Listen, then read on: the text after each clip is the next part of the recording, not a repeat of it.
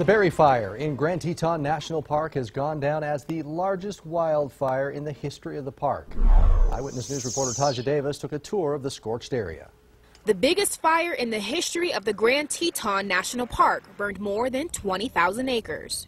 The Berry Fire started back in July, and 68 days later, it is still burning. Having these additional acres burned this year just adds overall to the ecosystem resilience that we hope to see in future years. So it'll restart the cycle of the forest regeneration. We'll see younger trees in starting next year, lots of forbs and wildflowers, and a whole host of species that come in immediately post-fire that you don't see in an older forest stand. The work of the people who fought fires from previous years is the reason for the success of keeping the Berry Fire at bay this year. Well, when a fire burns into an area that has already been burned in the past, then the fuel is different, and therefore the fire behavior is a little bit different. And the more recent the fire is, the more likely the fire is to slow down and sometimes even stop when it comes into a burned area.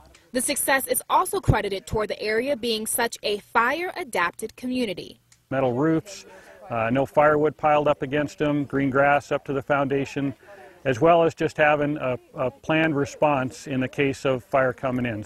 In Grand Teton National Park, I'm Taja Davis.